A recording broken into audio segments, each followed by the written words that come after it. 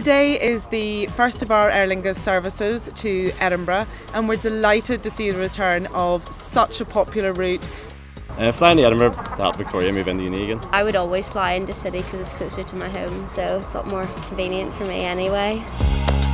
It's the first of 6 new routes that we have with Aer Lingus, and the next routes that will be launched are Birmingham and Manchester on the 14th of September.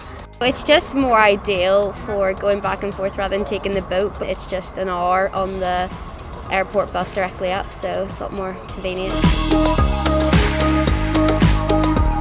We're really looking forward to welcoming back all those familiar faces that we've seen over the years coming through Belfast City Airport.